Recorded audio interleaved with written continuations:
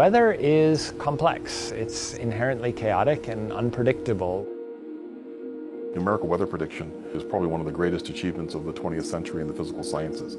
The ability for us to take observations and combine them with rules that govern how the atmosphere as a fluid work, and then produce actionable forecasts, I think is incredible. What I love about ballooning is how subtle it is and how much attention you have to pay to the weather.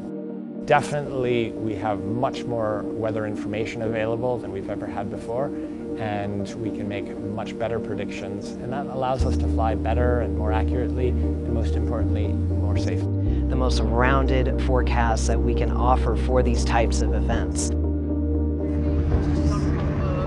Okay, here we go again. Second verse, same as the first. A little bit louder and a little bit worse. There you go. Oh, they're over here.